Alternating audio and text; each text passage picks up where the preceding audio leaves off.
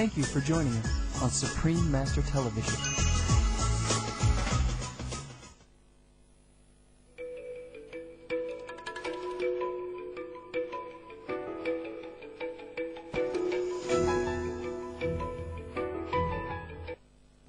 What is vegetarianism? In modern society, some consider it to be a good, healthy diet. To some, it is ethical, and to others, it is the purest way to attaining spiritual understanding.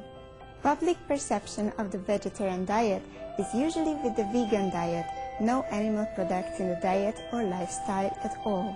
Research has shown a number of health benefits related to vegetarian eating: heart disease, high blood pressure, adult-onset diabetes, obesity, osteoporosis, and certain cancers occur less often in people who are vegetarian. Science has demonstrated that these health benefits are related to healthful food choices. Eating whole grains, fruits, vegetables, nuts, and seeds provides the body with the ammunition needed to fight disease and illness. A diet high in meat, saturated fat, milk, cheese, and butter doesn't provide the same health benefits. A vegetarian eating plan, also known as plant-based eating, is based on a diet of grains, fruits, vegetables, nuts, and seeds. This style of eating has existed since the beginning of recorded history. As early as 600 BCE, a vegetarian movement was founded in ancient Rome. Vegetarian eating became popular in England and the United States in the mid-19th century. For many individuals, their whole lifestyle is defined by their vegetarian eating. In 1998, 7% of American adults consider themselves to be vegetarians. For today's segment of Vegetarianism, the Noble Way of Living, we invite you to journey with us to the Republic of Slovenia to meet one of the greatest men of our time, President Janez Drnovšek. Dr. Janez Drnovšek is a vegetarian and a champion of animal rights and welfare.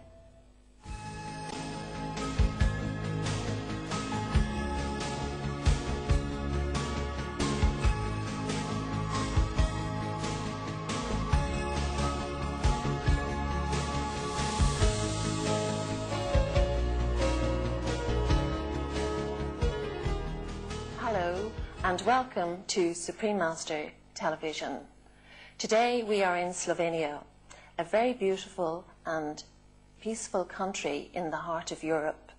Slovenia is renowned for its beautiful landscape and wonderful forests, but Slovenia also has a very enlightened president, Janez Drnovšek.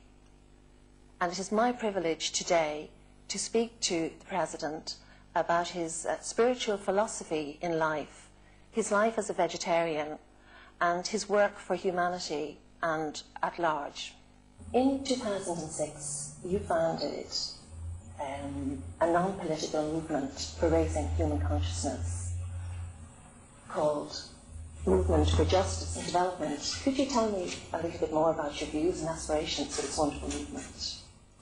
And my objective is to raise consciousness of the people, not only in Slovenia, but around the world. I think that we need a critical mass of conscious people to change the present state of the world.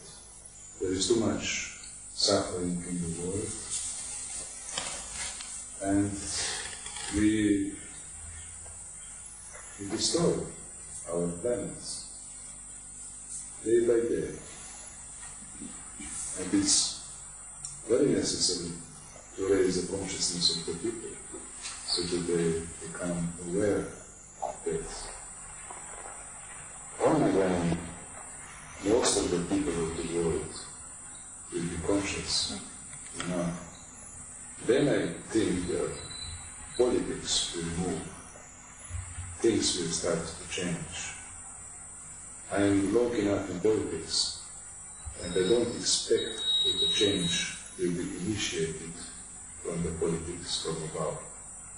The pressure and the change must come from the foundations, from the people, from their consciousness. And then the behavior of politicians, of business leaders will start to change, and we can create a better world. And you have also written, and I quote, that we are not whole because we are not compassionate and we do not love living things, and that we are losing our connection to universal consciousness. How do you feel that we can become whole and regain that? When we overcome our selfishness, then we become whole. When we start to think good, to do good, when we feel with other people, other beings, and with nature, then we are whole. Otherwise, we do not really live, let's say. And selfishness is the point, the critical point for a human being, for an individual to overcome its own selfishness. But it's also a critical point for the humanity as a whole. Today we have so much selfishness and greed, and striving for power and recognition, for material goods. But we can see that the world is